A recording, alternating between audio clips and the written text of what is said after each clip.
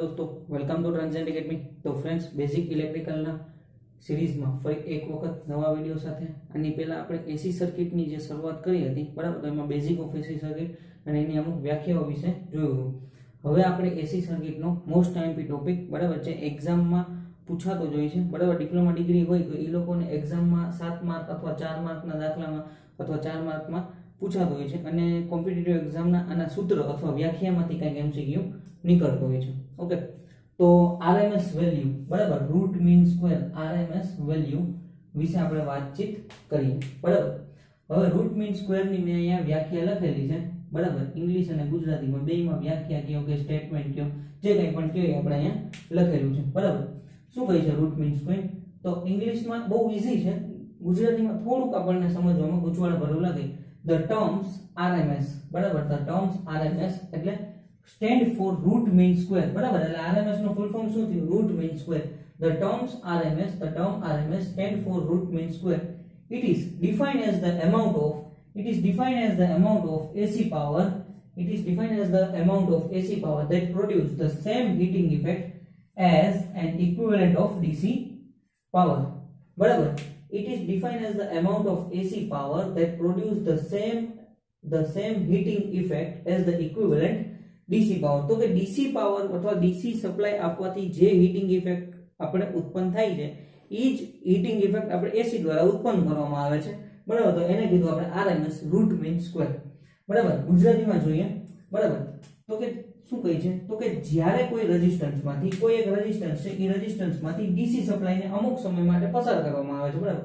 અમુક સમય માટે પસાર કરવાથી જેટલી ઉષ્મા હીટ ઉત્પન્ન થાય છે, એટલી જ ઉષ્મા એ જ સમય માટે એ જ રેઝિસ્ટન્સમાં ઉત્પન્ન કરવા માટે જે કિંમતનો AC પસાર કરવો પડે, તે કિંમતને AC ની RMS વેલ્યુ કહે છે. AC એટલે અલ્ટરનેટિંગ કરંટ, બરાબર. જો પાછું બોલું, જ્યારે કોઈ રેઝિસ્ટન્સમાંથી ડાયરેક્ટ કરંટ અમુક સમય માટે પસાર કરવાથી જેટલી ઉષ્મા ઉત્પન્ન થાય છે, હીટ ઉત્પન્ન થાય છે, એટલી જ હીટ એ જ સમય માટે અને એ જ રેઝિસ્ટન્સમાં ઉત્પન્ન કરવા માટે જે કિંમતનો AC સપ્લાય પસાર કરવામાં આવે છે અથવા પસાર કરવો પડે છે, તે કિંમતને AC ની RMS વેલ્યુ કહે છે, રૂટ મીન સ્ક્વેર, બરાબર. આ વેલ્યુ આપણે ખાસ યાદ રાખવાનું છે. હવે તમે જો કોઈ પણ એક રેઝિસ્ટર છે, માનો કે આવી રીતના એક રેઝિસ્ટર છે, એમાં મેં અમુક સમય માટે, મતલબ કે ટાઈમિંગ ફિક્સ કરી નાખ્યો, બરાબર. હવે રેઝિસ્ટન્સની વેલ્યુ પણ ફિક્સ છે, બરાબર. અને આપણે DC સપ્લાય અહીંયા અત્યારે આપીએ છીએ, DC સપ્લાય આપીએ છીએ. ઓકે, તો કે ટાઈમે ફિક્સ કરી નાખ્યો ને રેઝિસ્ટન્સ એ આપણે ફિક્સ છે, બરાબર. તો અને DC સપ્લાય પસાર કરવાથી અહીંયા હીટ ઉત્પન્ન થશે. ઓકે, હીટ ઉત્પન્ન થવાની છે, ક્લિયર. તો કે અહીંની રેઝિસ્ટરની અંદર કરંટ ફ્લો થશે એટલે હીટ ઉત્પન્ન થશે. હવે આપણે શું કરવાનું છે? તો કે રેઝિસ્ટર આને આ જ છે, બરાબર. રેઝિસ્ટર સેમ આ જ છે, પણ અહીંયા સપ્લાય શું થઈ જશે? તો કે અહીંયા સપ્લાય થઈ જશે AC, alternating current. Okay, alternating કરંટના અહીંથી કરંટ ફ્લો કરીએ છીએ, બરાબર. તો રેઝિસ્ટરની વેલ્યુ સેમ છે, ટાઈમ પણ એટલો જ રાખવાનો છે. માનો કે અહીંયા 5 સેકન્ડ માટે કરંટ ફ્લો કર્યો હોય તો અહીંયા 5 સેકન્ડ માટે જ કરંટ ફ્લો કરવાનો છે, બરાબર. રેઝિસ્ટન્સ તો બે સેમ જ છે, બરાબર. DC ની વેલ્યુ એ જે આપણે, બરાબર, કે DC ની વેલ્યુ આપણે કોઈ પણ કરંટ ફ્લો કર્યો છે તો હીટ ઉત્પન્ન થઈ જાય, તો હીટ પણ એટલી જ ઉત્પન્ન થવી જોઈએ, બરાબર. હીટ પણ એટલી જ ઉત્પન્ન થવી જોઈએ, પણ AC ની વેલ્યુમાં ફેરફાર થશે. તો કે AC ની જે વેલ્યુ એ, AC ની જે કિંમતે DC જેટલી હીટ ઉત્પન્ન થઈ જશે, બરાબર. ટાઈમ, રેઝિસ્ટન્સ અને હીટ બધું કોન્સ્ટન્ટ રહેશે, પહેલા જેટલું જ, બરાબર. પણ AC ની જે વેલ્યુ એ પહેલા જેટલી હીટ ઉત્પન્ન થશે, તો કે એ વેલ્યુને AC ની RMS વેલ્યુ કહે છે, બરાબર. ક્લિયર? જે કિંમતનો AC કરંટ પસાર કરવો પડે તે કિંમતને AC ની RMS વેલ્યુ કહે છે, બરાબર. આ RMS વેલ્યુ છે, બરાબર. પછી આનું આપણે આગળ સૂત્ર સાબિત કરીએ એટલે તમને ખ્યાલ આવે કે કેવી રીતના આપણે એના ઉપરથી દાખલો પૂછાય છે, સૂત્ર કેમ સાબિત કરવાનું, બરાબર. તો રૂટ મીન સ્ક્વેર RMS છે. તમારે સ્ક્રીનશોટ લેવો હોય તો સ્ક્રીનશોટ લઈ લ્યો, બરાબર. અહીંયા સાઈન વેવ માટે આપણે અત્યારે RMS નું સૂત્ર સાબિત કરીએ છીએ. ઓકે, ત્યારબાદ આપણે આગળ વધીએ અને સૂત્ર સાબિત કરીને જોઈએ. ઓકે ફ્રેન્ડ્સ, તો આગળ આપણે RMS ની વ્યાખ્યા જોઈ, રૂટ મીન સ્ક્વેર, બરાબર. અહીંયા આપણે એનું સૂત્ર સાબિત કરીને જોઈએ તો તમને થોડુંક ખ્યાલ આવે કઈ રીતના સૂત્ર સાબિત થશે, બરાબર. અને આપણે એના ઉપરથી દાખલો પણ કેવી રીતના ગણી શકીએ, બરાબર.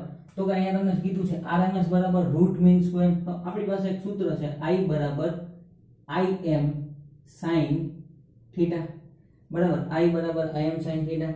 હવે આને વર્ગ કરીએ, ઉલટેથી જવાનું છે સ્ક્વેર એટલે આનો સ્ક્વેર કરીએ બરાબર. તો તમે આવી રીતના પણ કરી શકો i² = im બરાબર im² sin² θ બરાબર im² sin² θ. હવે એનું મીન લેવાનું છે બરાબર. તો મીન લેવાનું હોય બરાબર તો એને કઈ રીતના કરી શકો તો આપણે સંકલન કરવાનું થશે i² બરાબર લિમિટ 0 થી 2π અથવા 0 થી π ની લિમિટ લ્યો તો કે આ હાફ સાયકલ થશે, 0 થી 2π લ્યો તો કે આ ફૂલ સાયકલ થશે બરાબર. બેયમાં આન્સર તો સેમ જ આવશે, ફરક કોઈ નથી પડવાનો બરાબર. 0 થી π લ્યો તો પણ આન્સર સેમ આવશે, 0 થી 2π લ્યો તો પણ આન્સર સેમ આવશે બરાબર. im² sin² θ / 2π. ઓકે, આટલું તમારે જોવાનું છે. 0 થી 2π બરાબર im² sin² θ / 2π. અહીંયા i² છે. ઓકે, જો આ સ્ક્વેર છે ને સામેની બાજુ જવા દે તો એ વર્ગમૂળ થઈ જશે બરાબર. હવે તમે જુઓ તો કે i² બરાબર તો કે આ વર્ગ છે ને એને સામેની બાજુ જવા દઉં છું તો i બરાબર વર્ગમૂળમાં 0 થી 2π બરાબર im² sin² θ / 2π બરાબર. અહીંયા dθ લખવાના થશે, dθ બરાબર, કારણ કે આપણે સંકલન કરીએ છીએ એટલે બરાબર. તો કે આ i છે એને સામેની બાજુ જવા દો એટલે વર્ગમૂળ કર્યું. અને જો વર્ગમૂળ ના કરવું હોય બરાબર તો એને તમારે અહીંયા ખાલી વર્ગ આવી રીતના રાખો ને તો આપણને ફાયદો શું થશે, આ આખું વર્ગમૂળ કરવાનું ન થાય બરાબર. એટલે છેલ્લે સુધી આપણે ટેન્શન ના આવે. હવે તમે જુઓ તો કે આમાંથી im અને 2π છે ને કોન્સ્ટન્ટ છે તો કે i² બરાબર im²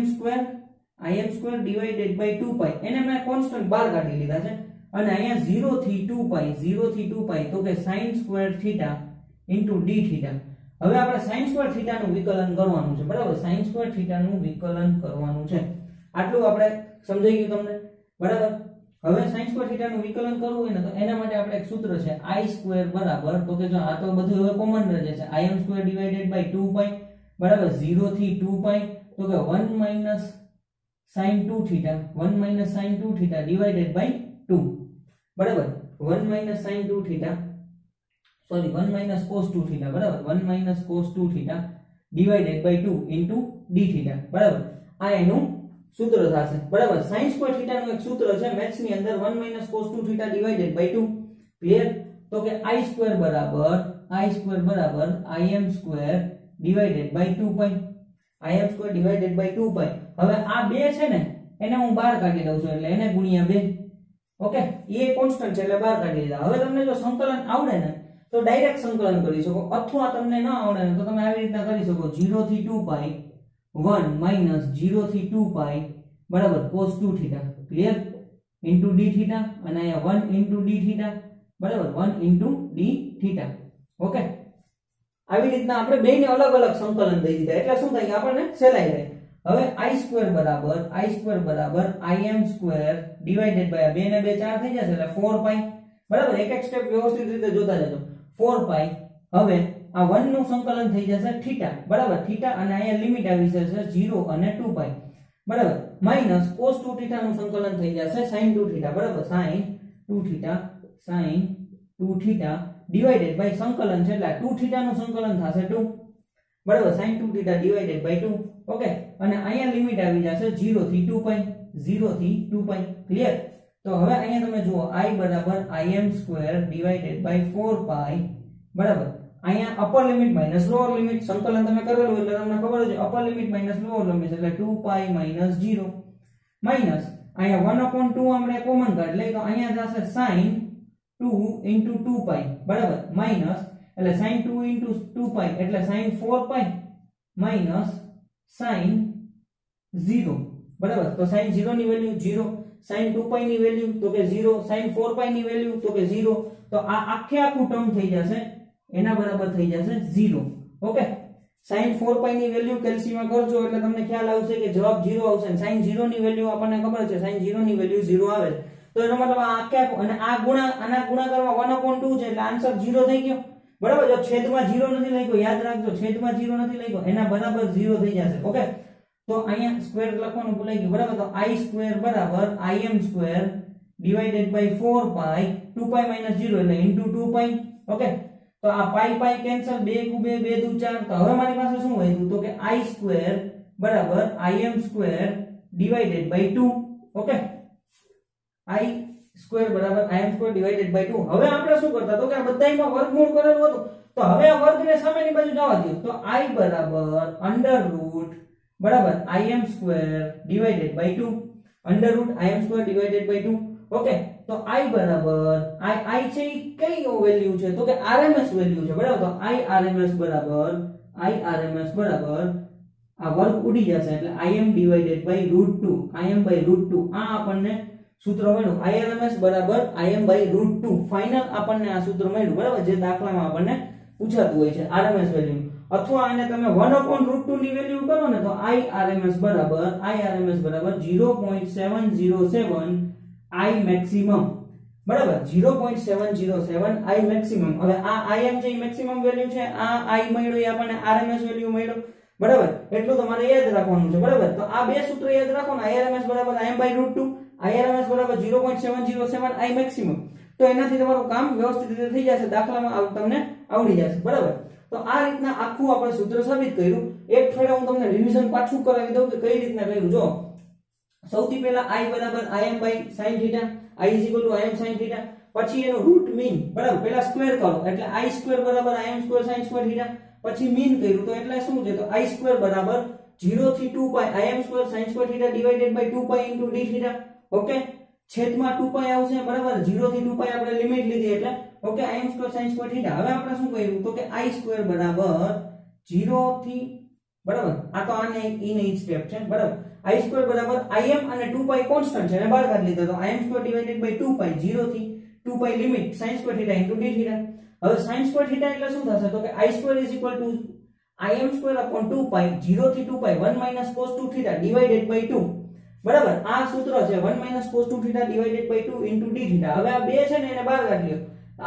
I સ્ક્વેર બરાબર im સ્ક્વેર ડિવાઇડેડ બાય 2π * 2 બરાબર. હવે સંકલન કરવું સહેલું પડે એટલે આપણે શું કર્યું, બેયને અલગ અલગ સંગત. તો 1 * dθ 0 થી 2π લિમિટ 1 * dθ માઈનસ 0 થી 2π cos 2θ બરાબર, cos 2θ આ 20 નથી 2θ * dθ બરાબર.